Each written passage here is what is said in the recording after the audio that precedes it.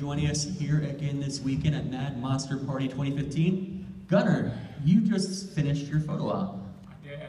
What was that like? I forgot how much the chainsaw weighed. And that was the... Oh, and I'm 40 years old. And so that's the first time in 40 years that you've put on the mask. I haven't put anything, I've done no costume for 42 years now. Did you feel right back in the character with it, or? It's real funny wearing it. When we were shooting it, I'd worked so hard on the character that it was very easy for me to use my posture to go into the character. That was all gone. I mean, there was none of that. I realized right away that I had to do a certain posture to make him look like Leatherface. But that's why I had my head tilted over and I was drooling. You know. But no, I mean, I wondered about that, and it was not like the old magic came back. It felt like I was wearing a very strange outfit. Now, is that something you think you might ever do again, or the people who took part in that, is that a once-in-a-lifetime thing that they just experienced there? Well, I don't know. It took a lot of persuading for me to do it this time. And there's a possibility I might do it again. I don't know. I just have to think about it. And if I do, I don't know. I'd probably wear like a pretty woman with the coat, so at least it's a whole different, drag. Now, out there, how many of you took part in the photo op? What was your thoughts going on in your mind while you were up there? Holy shit, it's Leatherface. So, last year marked the 40th anniversary of the original Texas Chainsaw Massacre. I guess we'll go ahead and begin with you, Gunnar. How you auditioned for it began, how you became affiliated with the movie. Well, it's funny because I got this role because I had been in Of Mice and Men in college. And I ended up in a conversation with a friend of mine from the play a couple of years later, and a friend of his joined the conversation and said, gee, it's too bad, there are these guys in town making a horror movie, and you would be perfect to play the killer, but they've already cast the movie. And then about 2 weeks later, I ran into him on the street, and he said, the guy they hired is holed up drunk in a motel. And they're looking again. So I called the casting guy, went down and had a very vague meeting with the casting just to, let me know what it was about. He wouldn't tell me much of anything. And then he called me a couple of days later. I went down and met Toby and Kim Hinkle. And the casting was essentially an hour of conversation where they explained the character and his personality and his relationship. So he gave me all the backstory. And then Toby said, are you violent? And I said, no, I'm not violent in the least. And he said, well, are you crazy? And I said, I'm a fucking idiot. And I said, no, I'm not crazy in the way you mean it. And then he said, well, can you do it? And he had this worried look in his face. I said, oh yeah, it'd be easy. And he said, all right, you got the part. And that's when I first had my first inkling of, method director, method actor. And later, when I signed the contract, I asked him why he picked me. And he said, well, you filled the door when you came for the interview. And I realized that it had nothing to do with talent or my convincing him of anything. It had everything to do with the fact that I was the biggest guy he interviewed for the part. And so it also confirmed a lesson I've long learned over the years, which is when you're being cast, lie about your talents. Can you swim? Like a fish. Like a French fish. I mean, just lie. And if you have to speak French, well, you figure out how you're going to do that. And it's the same with Chainsaw. I mean, I didn't know how I was going to play Leatherface at all.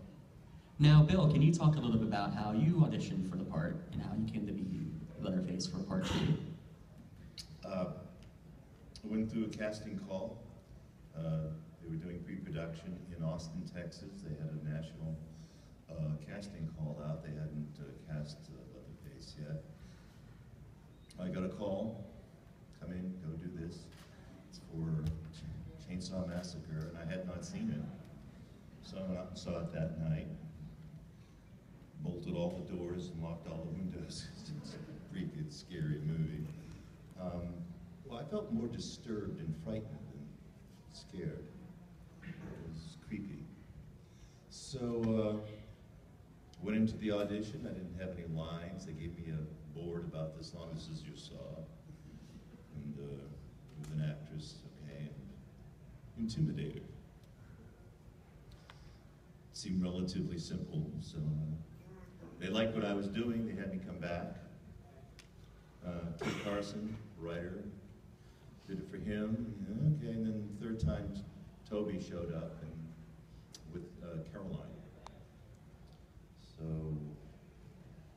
I don't know what else to tell you. I guess they like my body English. Now, had they approached you, Gunnar, about coming back for a second one, or were you just not interested at that point? Oh, no, I was very interested. They did approach me and they asked me if I would be interested, and I said yes. And it, you know, it just came down to money. Not to flog a dead horse, but, you know, we all know the story of how the original cast never made any money. So this new production comes up, and can you hear me in the back without the microphone? Okay, I'll give some. This new production comes up, and they call me, and they offer me scale plus 10%. And I said, well, what's the 10% for? And they said, well, for your agent. And I said, well, actually, I don't have an agent. And I said, but you're going to have to offer me more. I won't do it for scale. And I said, just think about what you think I'm worth to the movie, and then make me an offer that reflects that. And the irony of it is, if they'd offered me like scale plus $100 a week, I would have grabbed it. All I wanted was some little acknowledgement. So after like 2 weeks, they come back. I guess they're trying to make me nervous by waiting that long. They come back and say, okay, the offer stands at scale. I said, what happened to the 10%? And they said, well, you don't have an agent, you don't need that.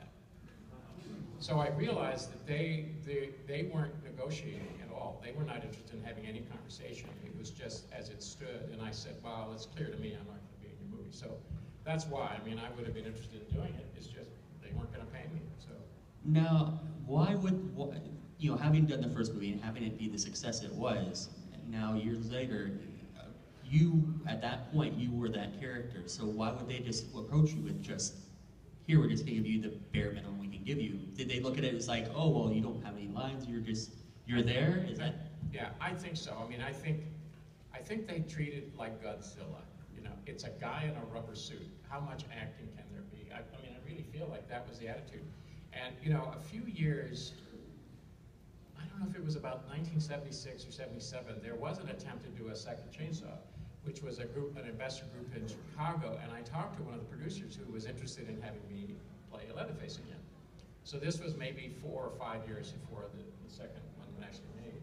And I said, I am interested. I said, but you have to understand, before we talk about money, I need to be paid more than union minimum.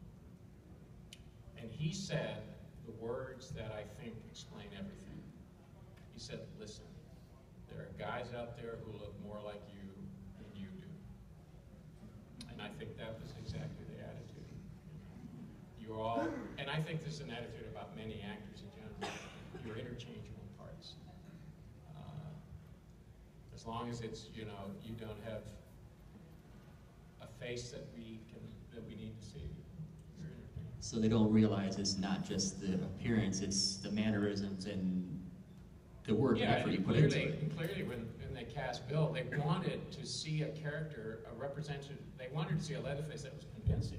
They had specific ideas about what they, I'm assuming they did. They wanted a certain Leatherface. You had to like, I mean, you had 3 cast calls, which means they were studying to see who could play the part the best, that they, you know, play the part they wanted the best, or the characterization of the best. So, but they basically, I don't think they wanted any actor to feel like he had any leverage. I think as much as, I mean, that's why they waited 2 weeks before they called me back.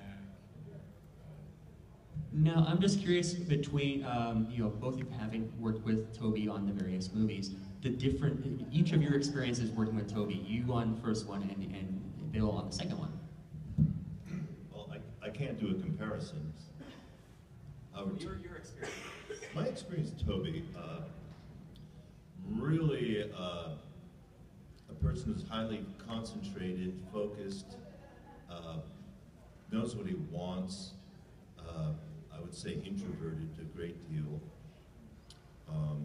Pretty fierce, and knew what he wanted and knew how to do it. He directed me a lot from off camera, which I was really grateful for.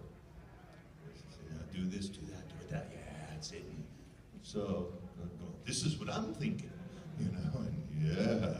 So he got exactly what he wanted from me, I presume. And he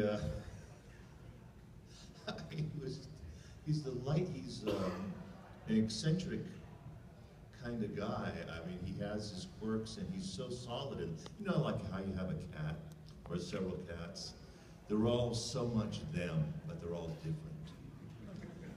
And Toby would come in with his briefcase and he'd get out his cigar, and his assistant would be popping the Dr. Pepper and sliding in the Dr. Pepper holster on his directing chair, and the guy would come in with his lighter and light him up. You know, I'd be rolling in, all right, let's get a rehearsal in here. So I really liked that he liked to rehearse. And he had a system, and he had it down. And he had a lot of pressure on him from Canon to get it done on time, because they had sold this puppy already. It was, you know, slated to be on the screen by a particular date. So that was a huge guillotine hanging over the heads of all the fellows back in LA.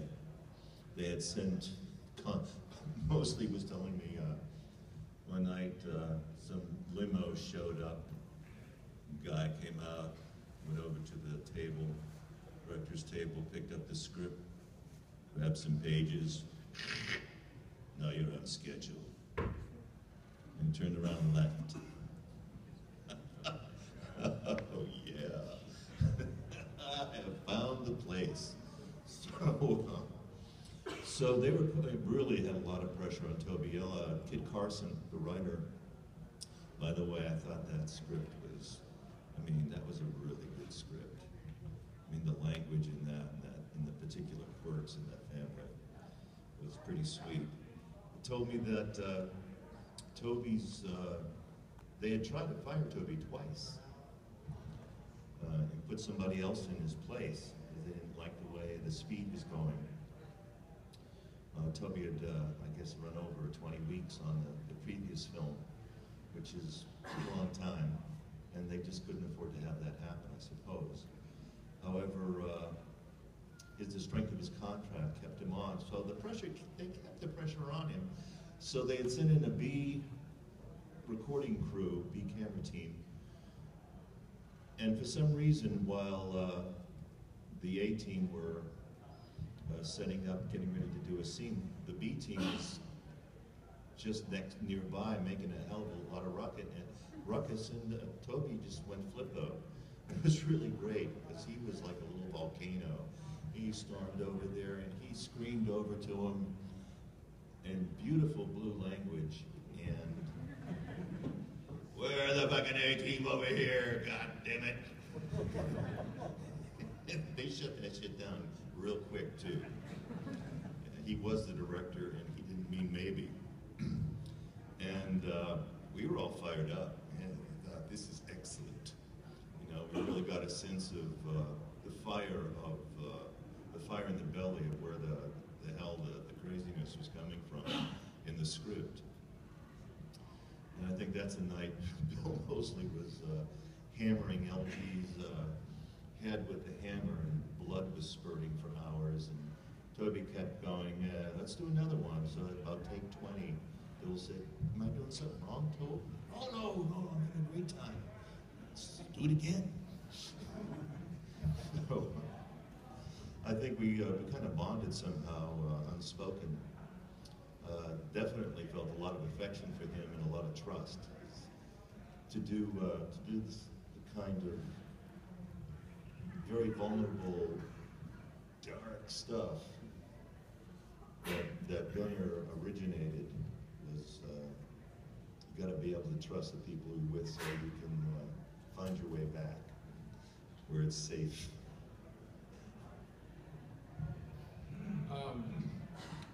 Working with Toby was interesting because he was really easy to work with. I felt like he never lost his temper. You know, he just ground out. I mean, there was a point that I found out later in the scene where they're at the gas station and that really strange guy comes with a bucket and was washing. At one point, when he's got the windshield soaked up, Alan Danziger, who is Jerry, the van driver, accidentally hit the windshield wiper button and loaded a whole load of water across the windshield right into the cook's face, which meant we had to stop. They had to stop because they had to put, dry him off and put a dry shirt on him. And what happened was everybody got the giggles after that. I wasn't there for that, but that's what I was told by several people, that they just couldn't finish the shot, and Toby finally swore at them and stormed off. And I think Danny Pearl, the DP, finished shooting that scene. But that's the only thing I ever heard of, and certainly working with him myself, he was real exacting as a director. He knew exactly what he wanted, and he worked very hard at.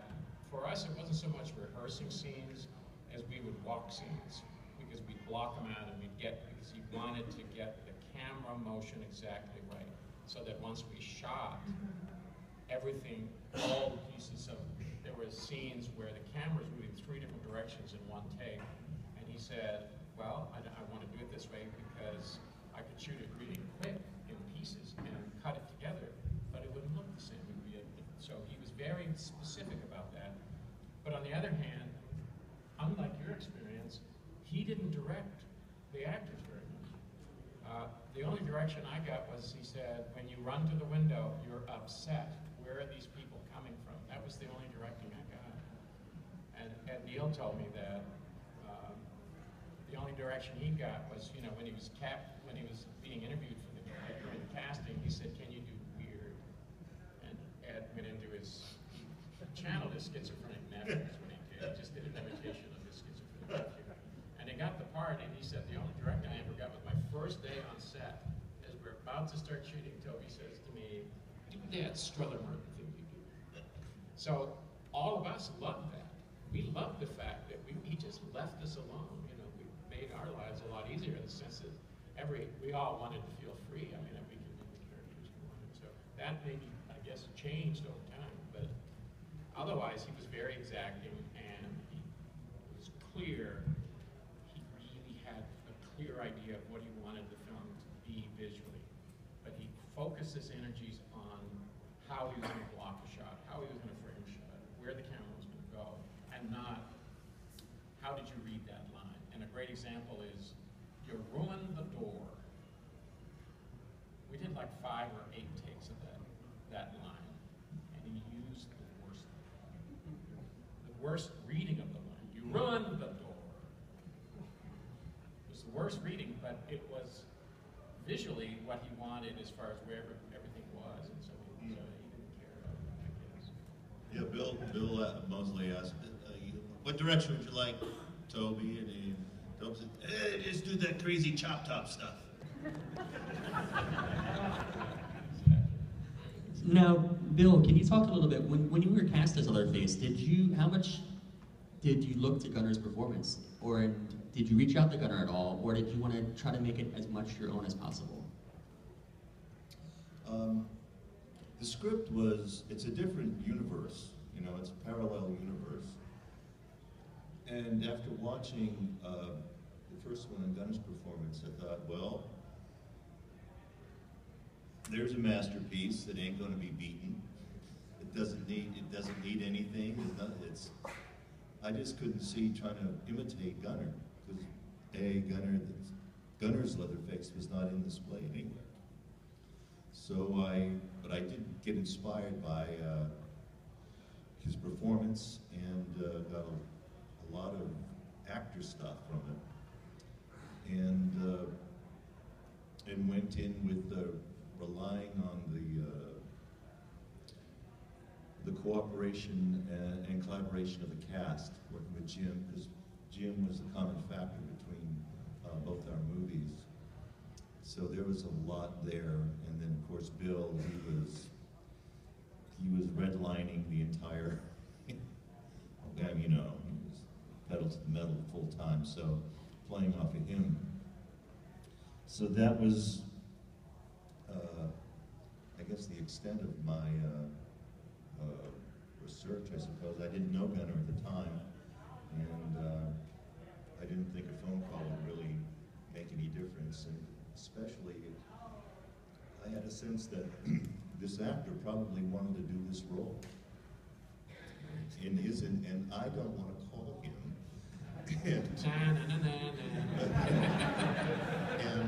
And so,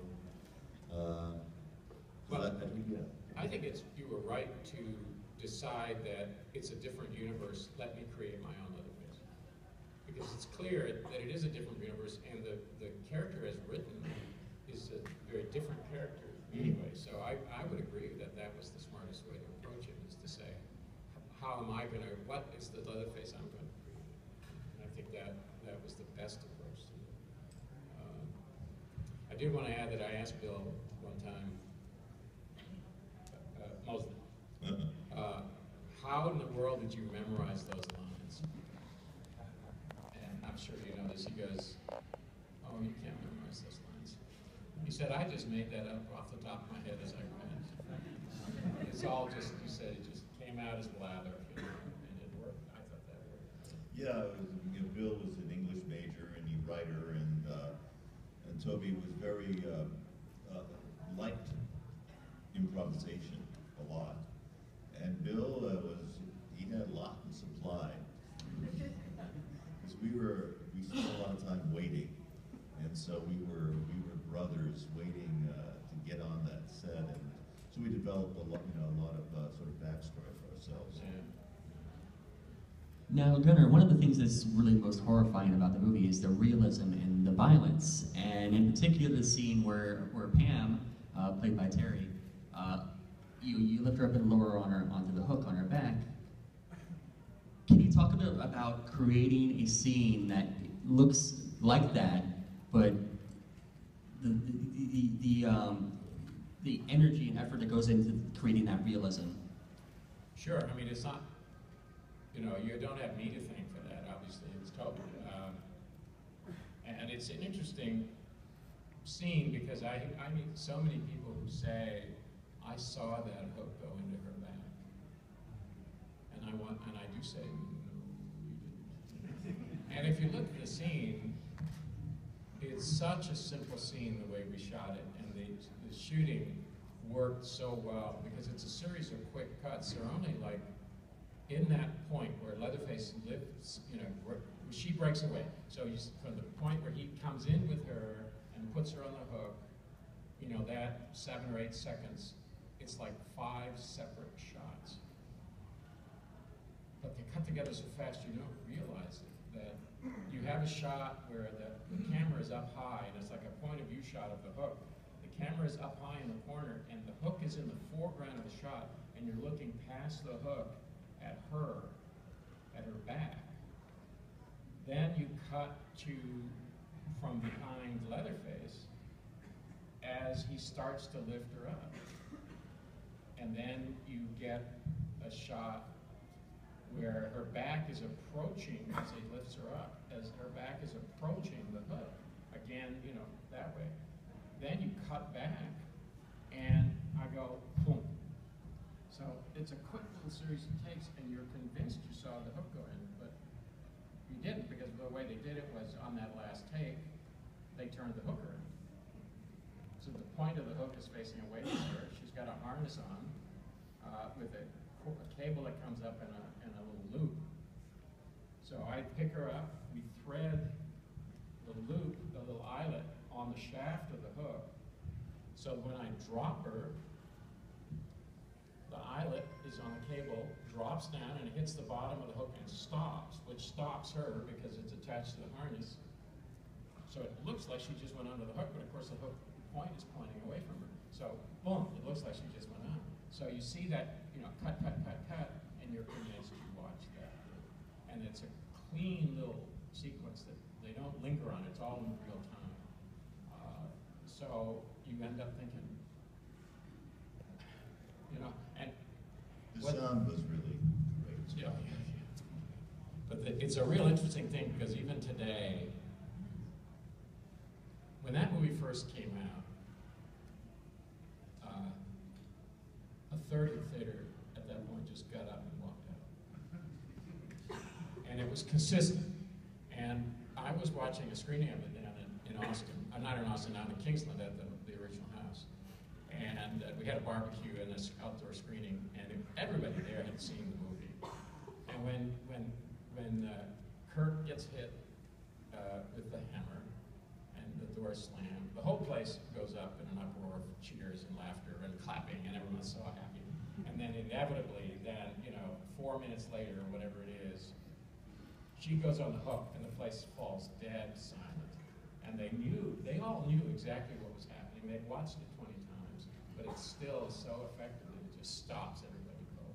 They just, it's such a shocking thing that they don't see. And you immediately, that take you do to the door, you look straight and you slam that door shut like God's thunder itself. That was the drugs. Okay, it wasn't the drugs. No, yeah, that was because that was my first appearance on camera, that sequence, and I was so charged up on adrenaline that first I hit him in the head with the hammer. It was a fake hammer, but I actually gave him a black eye. And then I was supposed to just drag him out of the way of the door and slam the door, close the door. And we had pillows set up around the corner so that I was just supposed to drag him out of the way and drop him on the pillows and close the door. But I actually picked him up and threw him. So he went right past the pillows and hit the far wall at first, but he landed very comfortably on those pillows. And then I was so charged up at that point, I just slammed that door. And it looks like it's really heavy, but it weighs almost nothing because it was just a 2x4 frame with one piece of cross bracing in it and then sheet metal.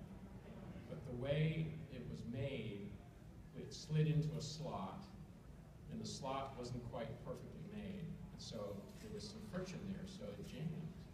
So it goes wham, and it doesn't bounce. Normally it would bounce a little bit because it didn't weigh anything. But because it jammed, it looked like it weighed 600 pounds because it goes whomp and just stops. So it was again a sort of unintended illusion that it weighed too much. But the reason it happened that fast was because I was so charged up on adrenaline that I just was out of control. Poor Bill. When I threw him into the wall and slammed the door, I found out later, the producer came running in from the side, thinking I had just killed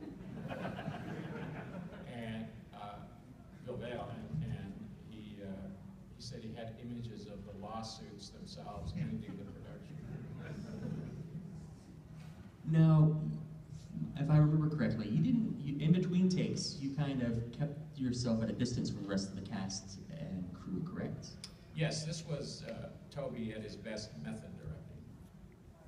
He told me that the actors who played the victims wanted to be genuinely frightened when they first encountered me on camera, so they didn't want to be around me at all. And my reaction was, and I had just enough experience, to think I knew what I was saying, doing, but I thought,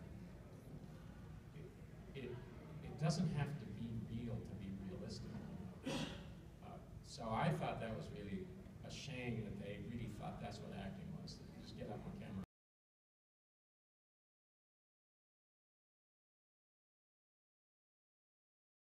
Louder and talk. She didn't like me when I had the mask on. She would get very frightened. But just if we're just sitting and I had a little garb on, as long as the mask wasn't on. So that was my closest friend on the set. And I kept thinking of Frankenstein. I kept thinking, when do I drop her into the well?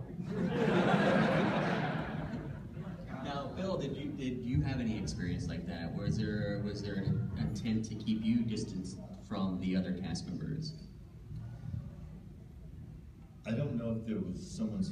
I started to suspect after 7 weeks of coming in, getting in full costume, and going in my trailer and waiting for the first call, and the second AD typically comes in and tells you when your shot's coming up. Tell me, okay, shot's coming up in half hour, come in half hour. Okay, we're pushing it back. It'll be another half hour, and this kept happening. Okay, go to lunch. Your shot's up after lunch. Then he come in, no, we're, so this kept, and then we go to dinner. You're after dinner. Shots up, nope, we're gonna shift you back. Okay, climb out of your costume, we're wrapping up. So this went on for 7 weeks, same routine. They were probably trying to drive me crazy, but I was in air conditioning. I liked being alone. Read. I mean, the first couple of weeks I slept trying to get used to the schedule because we were shooting at night and I hadn't switched over. So that was really fortunate. I think it was trying to make me get crazy, I suppose. But that was easy enough to do without having to, get prodded. And you were getting paid? Yeah, I was getting paid, skill. Which, for me was, that was a bunch of money. Back then, that was real Hollywood dollars. And plus, after a while, Bill would come in, and we'd play gin rummy, sing music, play music, sing, scream at Toby to fucking get us in front of the camera. They had a lot of action stuff, so I think they were shooting a lot of Bob Elmore stuff. We did my double. They flat wore him out. If you ever see Bob, give him a salute. Because the thrills, he's the guy that busted through that wall in the radio station. I'd like to take claim for this, but I'm not gonna. He did it, and he rocked, because he was brutal. Vicious and brutal, just like he should have been. On the other hand, I was Bubba, who was in love. I wanted to experience that. And he's the only Leatherface that went against the family. He was pretty much, the Luca Brasi of the family, except in that one. Now, last year, of course, marked the 40th anniversary of the original movie, and there were several screenings that were done of the brand new 4K restoration, and you attended several of those, correct? Or one of them? Well, I did a couple of screenings that were not through the production company, but that there were a couple of film festivals that invited me to come down and introduce the film and do a Q&A. So, what was it like watching it again 40 years later? Were the reactions the same as the first time you experienced people watching it? I didn't watch it again.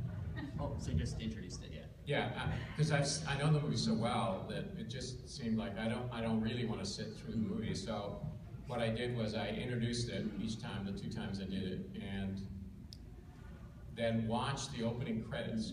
And then I came in a few minutes before the end because I was curious about, I just went out in the lobby, got drunk on Diet Coke. And then I come in a few minutes before the end because I wanted to see the color of the film. I wanted to see just technically how the new film looked, which it was wonderful, it was beautiful. But I had just finished this book on making Chainsaw, and I had watched the movie at home on the DVD over and over again. I probably watched it 5, 6, 7 times during the period of 9 months of writing the book. Plus all the times I would go to a scene and have a stopwatch and play, hit the stopwatch, play, hit the stopwatch, to break down how a lot of the scenes were. And I just thought, I can close my eyes and just from listening, I know exactly what's going on. So I just had no real urge to see it. So I'm a very bad one to answer any of that. But I didn't participate in any of the promotion of the, I would have loved to, but they weren't interested in it. In terms of your book, which does an incredible job of correcting stories which were notorious for being off, as you put it, can you talk a little bit about deciding to sit down and sort of setting the record straight on the making of the movie? What is the title of that book? Chainsaw Mon Amour. No, that's not. It's called Chainsaw Confidential. how we made the world's most notorious horror movie. And I thought about doing it on and off for a long time, and finally a publisher approached me and said, I'd like to do a biography of you, and we put your byline on it, but I'll have one of my writers write it. And I thought, well, that's a really dumb idea, because I write for a living, you know, so, but that got me started thinking about it, so I decided it was a good time to do it. And once I started thinking about writing the book, my whole, I wanted to have a point of view and an approach, and I realized that the approach that made sense for me was to look at the film in the framework of all the myths and fairy tales about that movie. So what I did was, the opening of the book is basically the fairy tale. This is what people think the story of Chainsaw Massacre is. And then I said, none of this is true. And here now is the real story of me. Because there's so much misinformation about who we were, about what happened on the set. So that's why I wanted to approach it that way. Now, I'd like to go ahead and open up the audience question portion. If anyone has any questions, you can either from your seat, or if you want to go to the microphone, you can. We'll go right here. I just wanted to say thank you, Gunnar, for creating and Bill for continuing their original slasher and making it its own greatness. And now, since y'all both work with Jim Cito, I was wondering if y'all each had a funny story of them on set, especially Bill with his comedic genius in part two. If y'all each had a story. Well, here's something I thought that was really awesome about Jim. His performing this character was seamless, and with a lot of layers and a lot of richness. And Kid Carson was rewriting all the time. He had his portable typewriter, manual, and he was typing up pages. We had the colors of the rainbow, and then the alternate rainbow colors in our script. And just before Jim went on the set to do the speech about the family history of Grandpa, the Atlas meatpacking. First came the glory, and then the shame. It was a really long speech. Jim was going off to the set, and Kid went, "Here you go. Here's a new scene for you." And so between the time Kid handed it to Jim and the time they rolled the cameras, he had memorized 2 pretty good paragraphs. I thought that was pretty far out to do that and to do with it what he did. It was, and this guy is so lovely. He just kind of sit around, be charming, tell jokes, be friendly, and show you paintings because he loved to paint. And he was a calming presence, a very calming presence, which is very different than his characterization. Another kudo to his acting ability. The thing about Jim was he was really kind-hearted. He, in the scene in the first one where the cook beats Sally with the broom, again, I heard this from Marilyn because I was there at the beginning of the scene to finish the chase, but then I left, I went home. And when they first shot that, they had a balsa with a broom, and it just didn't look convincing apparently. And so they finally said, this isn't going to work, we've got to change that. Use the real broom handle. And Toby, Jim said, well, okay, no. Okay, so he's whacking her with a broom, but he's really not hitting her, he's pulling every punch. And Toby says, it's totally unconvincing. Hit the girl. And that's the way Marilyn said it. He said, hit the girl. He didn't say, hit Marilyn. It was, hit the girl. And Jim didn't want to do it. And finally, Marilyn leaned in and said, Jim, just hit me. Let's get this over. So poor Jim, in that scene, is actually hitting her full force with the broom handle, and he knocked her unconscious. it was the most horrible thing for Jim because he was such a kind-hearted man. He couldn't bear the idea that he had done this to Marilyn. But it was like there's some drunks in this. But, you know, but that was typical of Jim, you know. He could be convinced to do what had to be done, but man, it just broke his heart to do anything that made people feel bad or hurt anybody. And I think that was Jim, you know. He was such a sweetheart.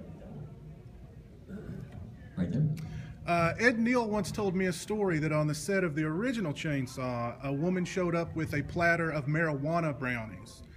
And unbeknownst to you, Gunnar, you ate the entire plate and then had a bad trip. Is there any validity to that story? Well, yes. And no. It was the caterer. Okay. And the way it worked, because we had no money, anything that the caterer brought for lunch, whatever was leftovers, was craft services, our snacks during the shoot. And so she brought, I mean, the guy who owned this property we were filming on was growing 2 acres of marijuana, which I never knew. I was out in the field every day running, and I never knew it was marijuana. There was an afternoon smoker almost every day at the end of the shoot, people on the back porch toking up. I never knew. You know, and I had no objections at all. But what happened was, apparently, somebody harvested a little bit, and she came out with a flat of marijuana brownies as part of lunch. And everybody knew it wasn't like anybody was being, you know, hidden. I mean, it wasn't hidden. It was nobody was being deceived. We all knew it was marijuana brownies.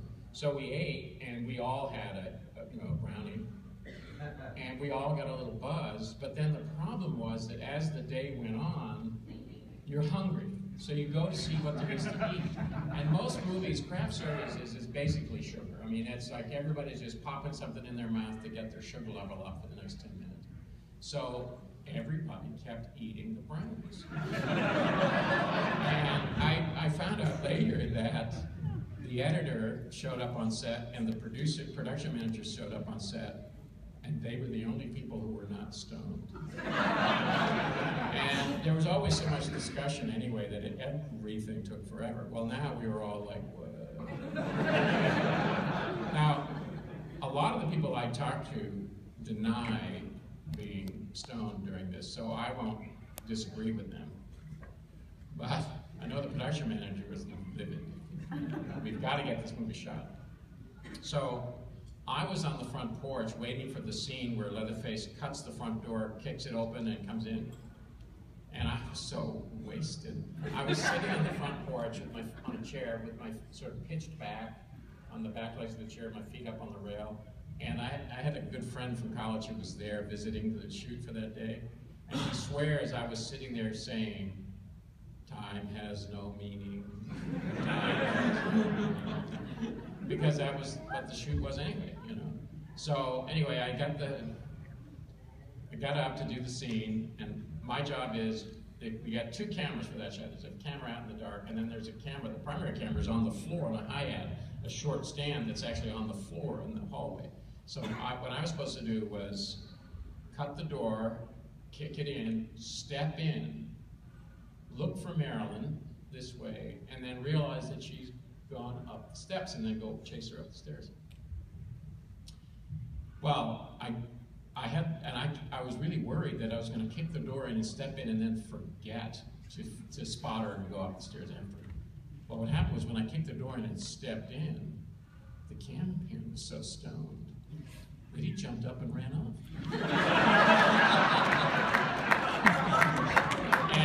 and he left the camera on the floor running, but he was gone. And if you watch me, you see Leatherface go, and I turned to run upstairs, and that's actually me being very stoned, trying to remember I was supposed to go upstairs. That's how it happened.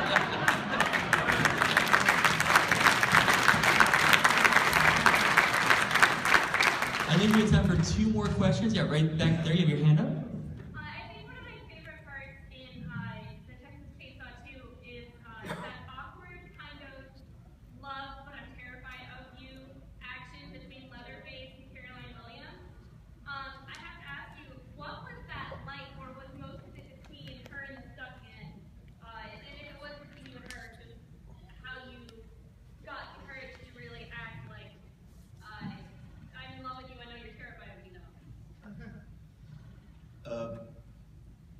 Caroline was incredibly open and courageous about the stuff she had to go through as the character, and very supportive of me and encouraging of me as an actor to do what needed to be done. So she gave me a lot of cues, nonverbal cues, to connect with her in the way that the script demanded. So it was a hunt and peck process, and we had a kind of simpatico. We're good friends still, and she comes to visit in Austin every now and then. So we just had a kind of a simpatico that worked very well, and also, I think generally speaking, when an actors are working well, a lot of times they don't know what the hell they're doing.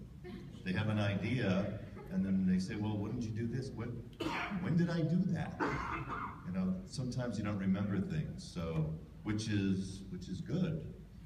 Unconscious stuff can really be really powerful and interesting.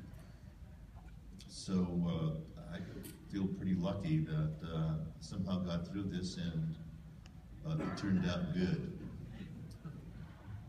And one more, let's go with the side of the room. I just want to go with the question she asked. Was it in the script, or did you improvise the chainsaw hunting? Oh, okay, yeah. The ice tub scene, yes, where it's always 6 o'clock.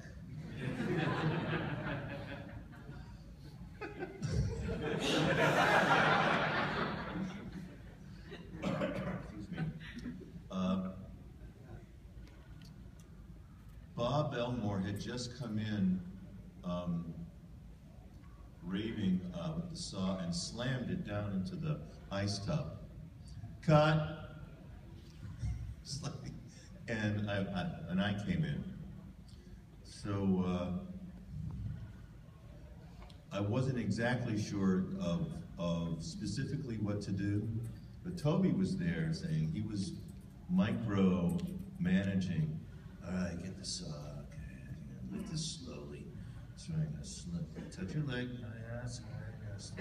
Slowly move it up, that's right, that's good. Like those lips, get those lips going, yeah, that's right. Okay, so now stop. You think you hear somebody? You know, it's terrific. And it's like he's reading the graphic novel to me. It sounds like the director off camera before. All right, roll the girl, spread your legs now, okay. He says, careful with that saw, it's too low, get it up a little higher. And as Caroline said to someone who asked her about, how did you feel about the chainsaw in your nether regions? Caroline said, fine. That chainsaw never touched my nethers. So that was the, and Caroline was really urging me as an actor to go for it. So, because she was pretty dang fearless, as you know. She ended up, toasting Chop Top on the top of Chainsaw Mountain. So, and wailing, with the family saw. I thought that was a really nice Brave New World ending to that story. Well, I would like to thank you both for joining us today. Ladies and gentlemen, please give a big round of applause for Gunnar Hansen and Bill Johnson.